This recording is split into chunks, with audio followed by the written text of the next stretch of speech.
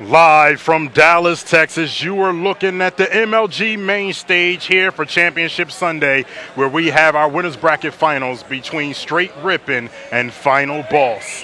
We got a great matchup here for you, and we're going to see it here very shortly.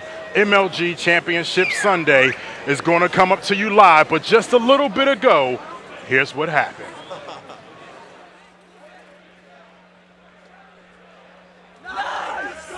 Final Boss down 2-0, comes back 3-2, taking the victory over Triggers down in a great matchup, as you see the hands being shaken right there. But let me tell you what happened in a moment. This is MLG Championship Sunday.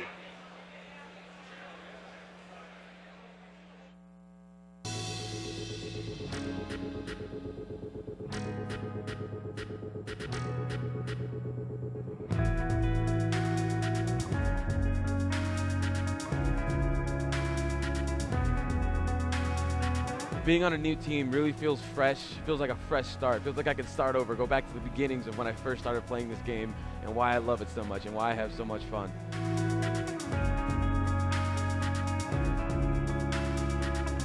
I think the only way we're going to lose this event is if we beat ourselves and we don't play as well as we should. I think that's the only way we can lose. It's the only way we can ever lose.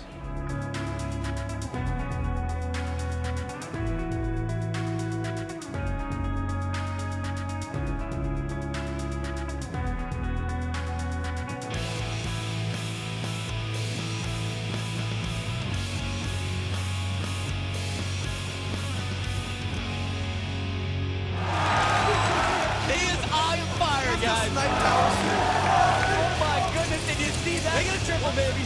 Oh, that's it, folks. Makes it home. Nice. Yeah!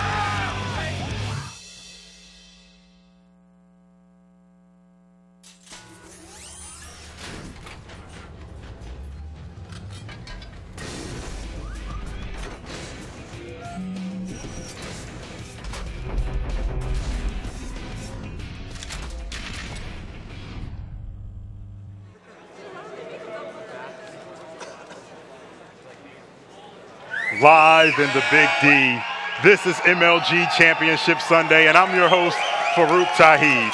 We've got the crazy crowd out here. Everybody's going just bananas. You know why? Because we have the top 8 teams competing here in the Dallas playoffs. And to help bring it all to you live today, I'm joined by 2 great guys in Chris Puckett and Sundance DiGiovanni. Gentlemen, this is Dallas, the playoffs, the top 8 teams, the best teams in the 2008 Pro Circuit. Yeah, it is. And you know what? We saw last night that final spot get occupied by Legends. And honestly, that was an amazing story. Those guys made it hard on themselves. They got here and they got themselves a pass to the Vegas Championship, which means their whole season still goes on. That was a redemption for Gandhi there a little bit. I think he had his back against the wall. He does that sometimes. We joke around with him about it. But I was talking to him, and he was proud to be on that team, proud to be able to take that spot. And you know what?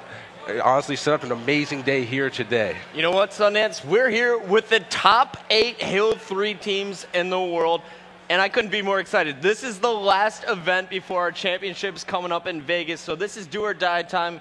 Lock down your strategies, get everything clicking, and get some momentum going into the final event of the season. And speaking of getting everything clicking, you touched on a little bit already, Sundance, but Legends had it clicking last night. I mean, they had to come back from and do a whole lot to take that 8th spot, and they managed to do it. That's right. Now, Legends, they started off the tournament awful. They lost their very first match. They put their backs up against the wall, and they had to fight their way all out of the loser's bracket. And they did that one match at a time. They took down Breaking Point in the loser's bracket finals, and then they beat Anti-Gravity not once, but they beat them twice to win that 8th spot. Those guys really relying on their experience and their skills to get them where they're at now. Yeah, absolutely. It was without a doubt the experience shining through there. You have Defy and Gandhi on that squad.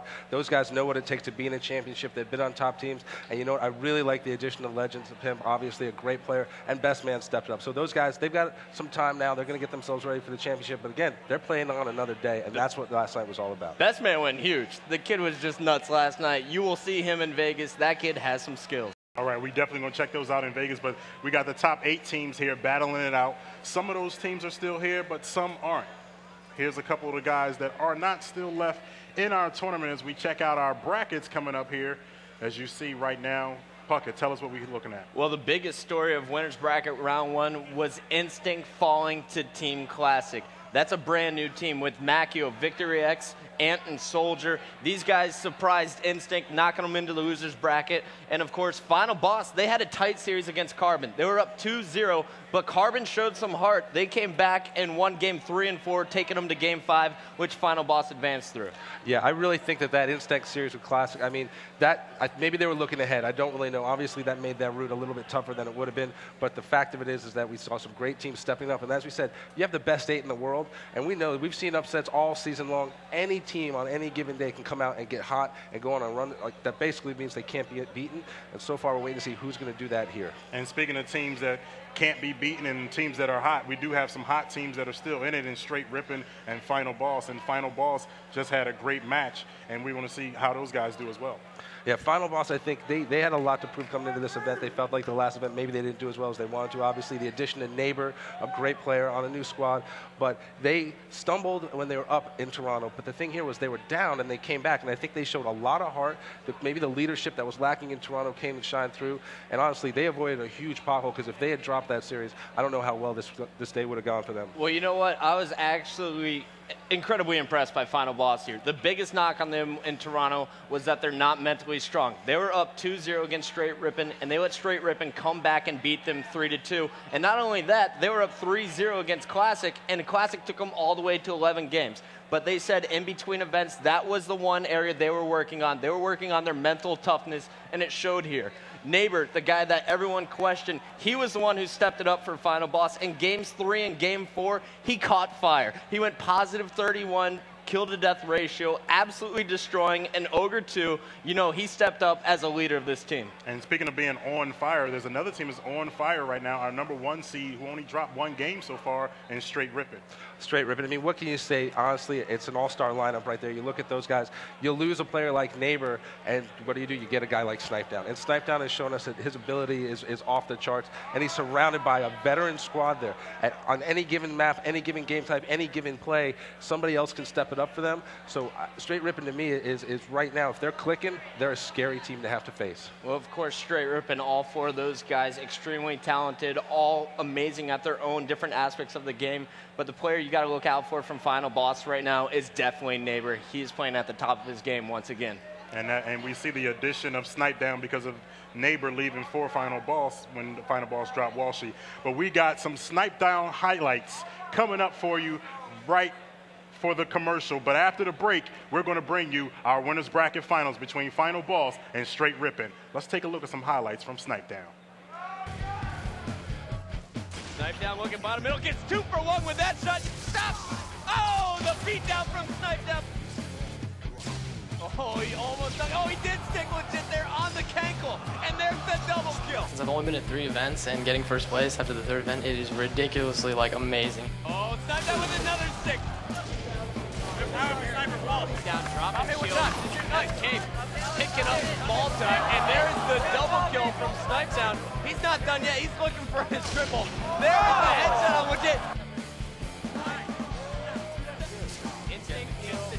The game wants Snipedown to win right here. Definitely say this one. I just proved to myself and everyone else that no matter what team I'm on, I can help them out. Snipedown just getting started.